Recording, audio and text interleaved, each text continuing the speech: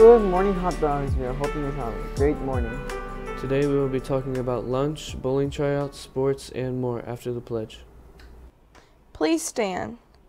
I pledge allegiance to the flag of the United States of America and to the republic for which it stands, one nation, under God, indivisible, with liberty and justice for all.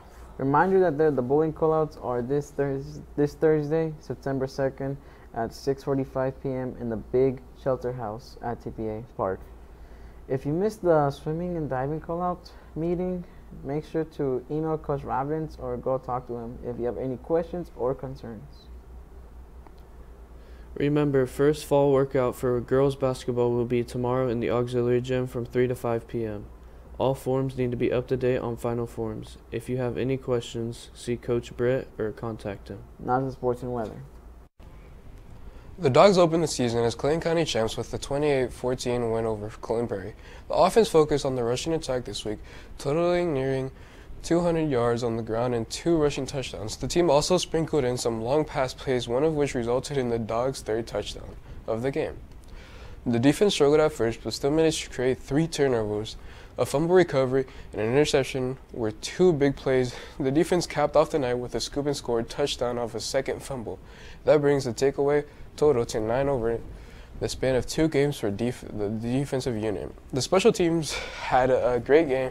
The kickoff coverage limited Prairie's return yards, and the kick return team did a great job covering up some short kickoffs. The team looks to continue to improve this week and get better at details and physicality of the game. Friday, the Hot Dogs take on Tri-West at home. Kickoff is at 7. The JV plays at Tri-West on Saturday at 10 in the morning. Lastly, for ladies golf, they competed at county tournament on Saturday. Emily Shipley shot a personal best with an 89. Kristen Shipley also shot a personal best with a 111. Great job, ladies. Now to AV with cross country. Thank you. The boys team plays for the 15 teams, beating conference teams Western Boone and Danville while falling to Lebanon. The boys were now 4-1 against Sagamore Conference opponents. The boys were led by the top pair of Bautista Ventura and Perez, finishing 4th overall. The girls team plays 7 out of 13 teams, beating Sagamore Conference opponent Danville while falling to Webo and Lebanon. The girls are now 2-3 against Sagamore Conference opponents. The girls were led by the top pair of Reed Gale and Alanis, finishing 3rd overall. In the JV race, Shipley finished 5th out of all the girls. Good morning. Now for today's weather. This morning it was 64 degrees. Today's high will be 82 degrees, and the low will be 59 degrees later tonight. It should not rain later today. There's a football game Friday against Tribal Central. The theme is Mardi Gras. You can buy your gear in the comments starting Wednesday. For lunch today, lines 1 and 2 will be chicken nuggets, and lines 3 and 4 tacos. And for tomorrow, lines 1 and 2 will be cheeseburgers, and lines 3 and 4 chicken strips.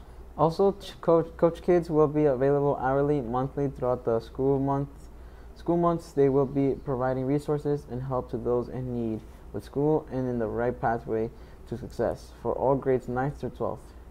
Let's hear a short message from our old friend Ivan Santos. Hi everyone, my name is Ivan Santos and I graduated from Frankfurt High School in May of 2021. I am now attending IUPY. One of the greatest things I learned while in high school is the value of networking, which oftentimes requires us to get out of our comfort zone. But the relationships and support you can build are truly invaluable. Coach Kids, in partnership with Purdue Extension, are launching the Friends for Life mentoring program for high school students this fall. I encourage you to get out of your comfort zone and say yes to this great opportunity and sign up to be paired with a mentor.